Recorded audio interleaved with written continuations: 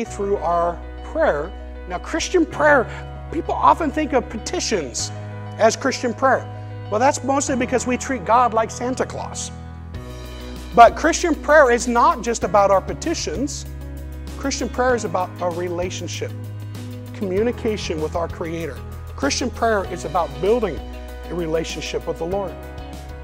People are going to go to heaven and say, Jesus, I did this in your name. I did this in your name. I did this in your name.